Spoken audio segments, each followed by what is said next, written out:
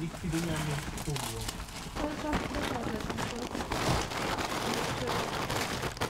Które nie wiadomo po co się robi momentami, nie wiadomo czy pieniądze są czy duże, czasem wcale. Ja tu przykleję chyba nalepkę, co? Odpad. Tak. To ja już przykleję, Dobra, bo i tak trzymam. I think that's the only right choice in the current situation. We're simply trying to help people who are forced to stay in the forest very often many days. So we just want to help them, give them food, warm clothes, and if possible to find a way out of the situation.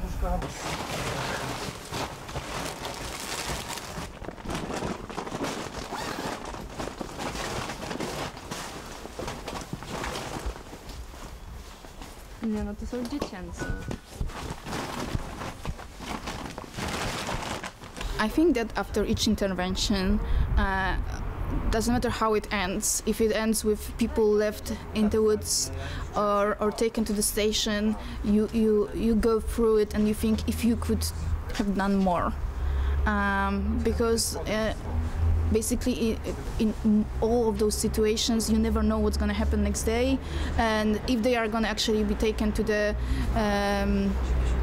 proper facilities. If not, what's going to happen like in a week, in a month.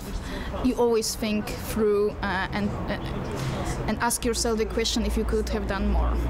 I widziałem takie doniesienia i w tym roku też znowu to będzie na bank, nie? Na bank. Bo chyba nie... Oczekujesz, że ona podpisała, albo że ty podpisałeś, że jest zgoda na to, a będzie może na OneDrive albo na czymkolwiek. Dobra. Czy mamy drugi worek taki na odpady? I have no idea how long it can go on.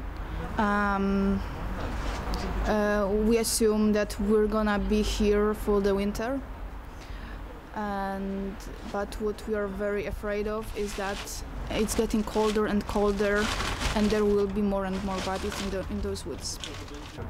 A gość mówi do mnie tak, pani z Polski.